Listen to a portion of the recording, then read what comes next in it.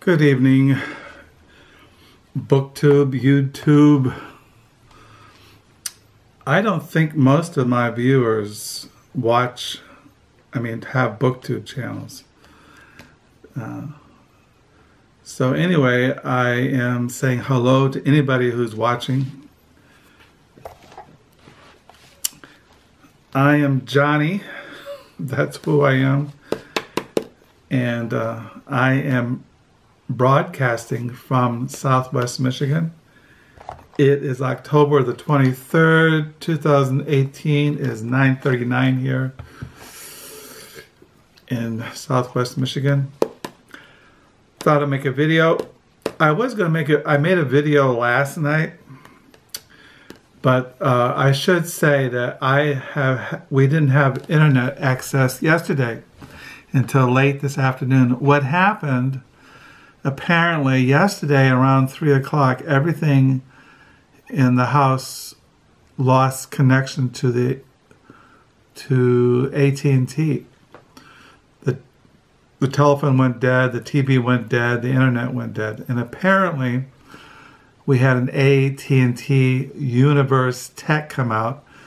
The squirrels had eaten into the wires outside and we were disconnected to the outside world.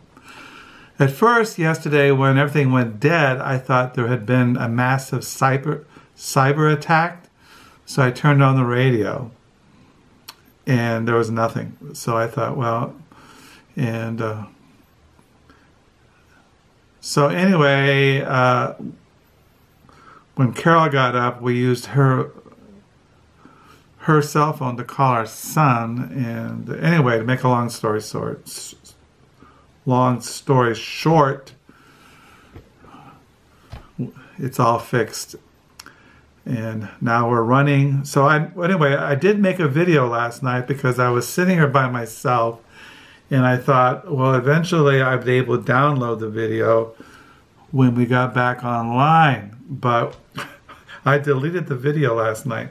I made some crazy photo. I was taking photos and I was going to delete the photo, and I deleted everything that was on in the camera. But it was just a crazy video of me just rambling about my existence in the wasteland, and it was a Monday Reads. Today is a Tuesday, so call this a Tuesday Reads. This is a catch-up. So yesterday I volunteered at the library used bookstore, the Book Nook, and I brought home 2 used books. Well, first of all, I read at the Book Nook when I wasn't helping people. I read the stories so far of Deborah Eisenberg. I've read almost 200 pages out of this. What this is an earlier. What's in this volume is 2 of her early short story book collections. Her first one was Transactions in a Foreign Currency, and then the second collection was titled Under the 82nd Airborne. And these came out, the first collection came out, it says here, in 1986. And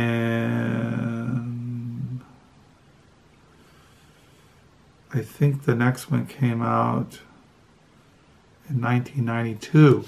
She has a new collection out. You can see book reviews. She has a new collection out, but I wanted to start with her earlier short stories. So I've been really enjoying these short stories. It's been really impressed with her writing, and so I recommend them. So I brought home from the Book Nook yesterday Joseph Heller, who's a very famous American writer who wrote Catch-22. This is his novel, Portrait of an Artist as an Old Man. When I came home, I was cataloging this in my library things site, and I already have it. So I'll take it back to the Book Nook this coming Friday when I volunteer again. And then I brought home something I didn't have, but I collect the writings of Sebastian And this is his novel, The Temporary Gentleman, which I did not have in my Sebastian Barry collection. He's a British writer. I think he's British. Nope, he's Irish. He's an Irish writer. So I started reading this at the Book Nook, and I almost wanted to get really into it, but I got to finish other things before I start another novel. And then when I got home from the Book Nook, it was a Monday afternoon. Carol had gone to bed because she had to work that night. And I had a phone call from my pharmacist saying that my prescription could be picked up. And so since I had my pants on and I was dressed, I went and picked up the prescription. But before I did, I stopped at the Goodwill, which is right across the street from the store and the pharmacy, and I picked up Rin Tin Tin, The Life and the Legend by Susan Orlean. Now, for those who are young, probably didn't grow up watching Rin Tin Tin or I Love Lassie, but Rin Tin Tin was a show on TV that I watched growing up as a boy. And this is about, so begins, he believed the dog was immortal. So begins Susan Orlean's sweeping, powerfully moving account of Rin Tin Tin's journey from an orphan puppy to a movie star and international icon. Orlean, a staff writer at The New Yorker, who has been hailed as a national treasure by the Washington Post, spent nearly 10 years researching and reporting her most captivating book to date, The Story of a Dog Who Was Born in 1918 and Never Died. So I found that at Goodwill, and I found this American Catholic, The Saints and Sinners Who Built America's Most Powerful Church by Charles Morris. This is the story of the Catholic Church in America. So I got those two at the Goodwill, and then I went and got my prescription. I came home, and I was on the internet, and then everything died. So, oh, I forgot. I mentioned this book by Susan Orlean, Rin Tin Tin. I also have a book by her. The Bullfighter checks her makeup. And what this is, these are like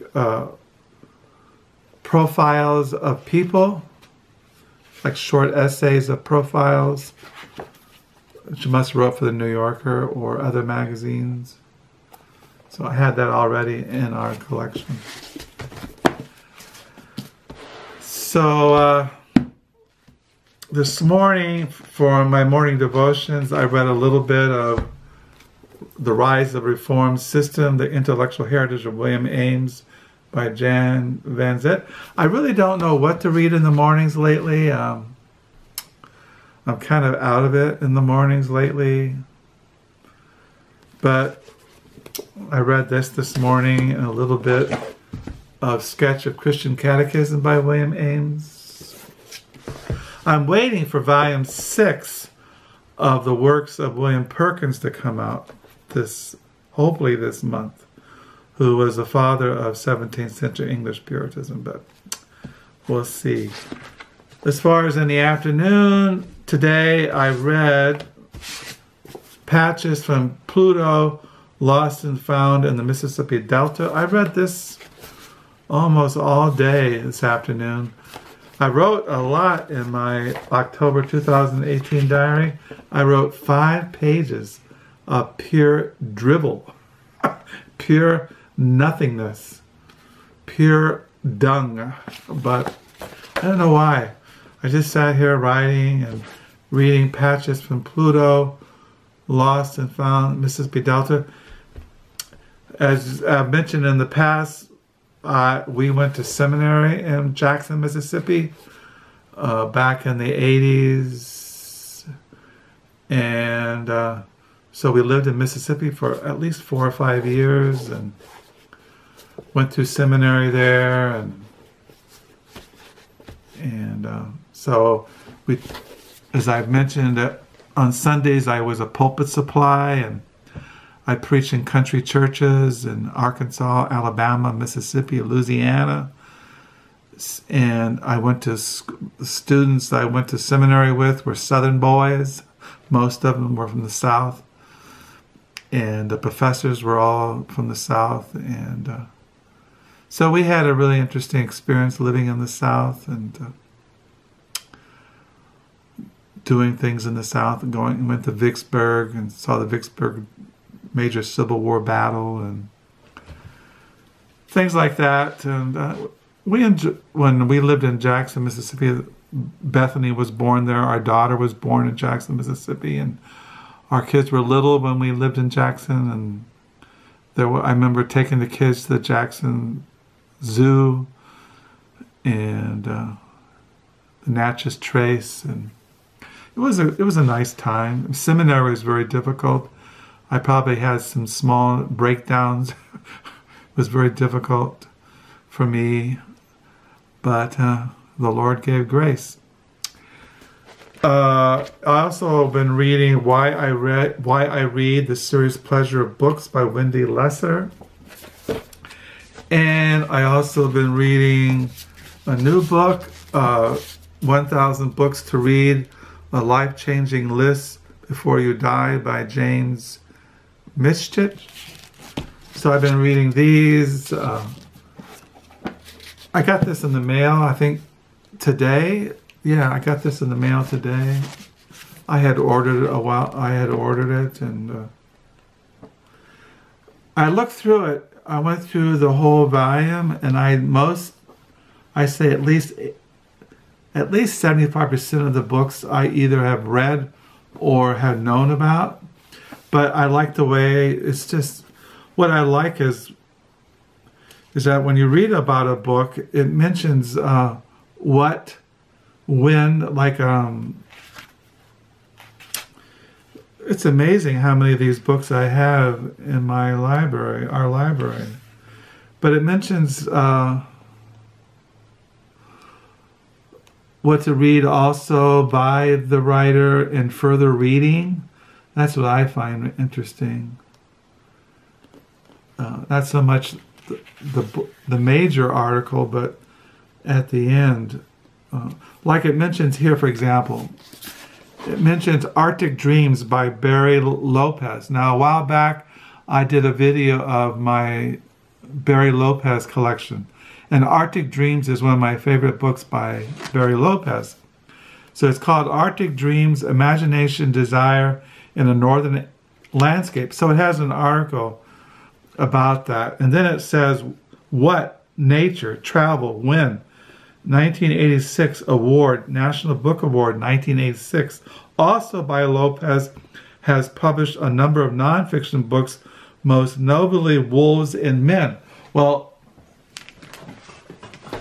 I just showed you I had picked up a second copy of Wolves and Men by Barry Lopez. So I have 2 copies of this. I just found this one a couple of weeks ago. Mine was another, this is a different edition. So it has, like, you know. So it mentions that. Has several story collections, including Desert Notes, 1976, River Notes, which I have, Field Notes. Now that I'm not sure about, which was published in 1994. I don't know. But it says, try Desert Solitaire, A Season in the Wilderness by Edward Abbey. Well, I just showed in one of my videos in the past my Edward Abbey collection, which I showed Desert Solitaire, A Season in the Wilderness. And then he mentioned Snow Leopard by Peter Matheson. Well, I've shown in my past videos my Peter Matheson collection. And one of my favorite books by Peter Matheson was Snow Leopard. And then Coming into the Country by John McPhee. Well, I showed you in a past video our big John McPhee collection. So that's what I like about the books they recommend at the end. So that's what I like about this book. Some of the books I didn't know about, but So I got this in the mail, been looking at it, going to Amazon, looking things up. But I like the way I like the way it's designed. It's a nice book if you're a book lover. So 1,000 books to read, a life-changing list before you die. It also has in the back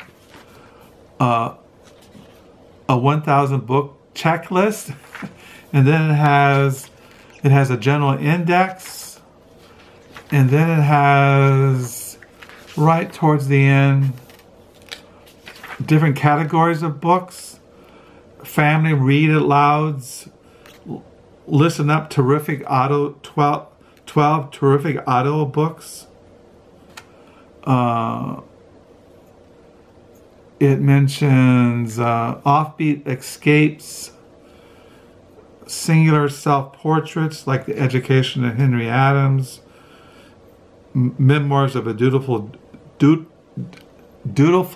daughter by Simeon de Beauvoir, Earthly Paradise by Colette, Diary of a Young Girl by Anne Frank, and different things. Speak Memory by Nabokov,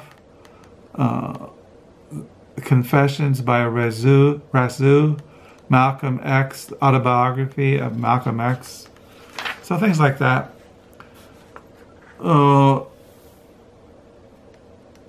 Cities in fiction, like The Power Broker by Robert A. Carwell, which is about New York City. I just came across that just today when I was looking for something down the lower level. Anyway, check it out if you're a bibliophile. You collect books on books. So yeah, I've been reading Why I Read: A Serious Pleasure of Books by Wendy Lesser, Dispatches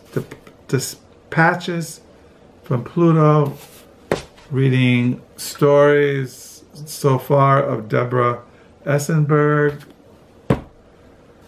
writing in my diary. Today I ended on page 876 I have written for the year 2018. We're coming to the end of October. I have to make a video of preparing my November 2018 diary. So that's it. That's what's going on in my book world. Tomorrow's a Wednesday. I might mow the lawn tomorrow if the weather prevails. I was going to do it today, but I kept waiting all day for the A&T man to come and get us connected to the wasteland, to the American Empire. So this is Tuesday Reads. I hope you had a good weekend, had a good Monday, and I don't know when I'll make a video again, but I'll sign off. Thank you for the comments. Thank you for the new subscribers. I do pray that you're all doing well out there. Until next time, bye.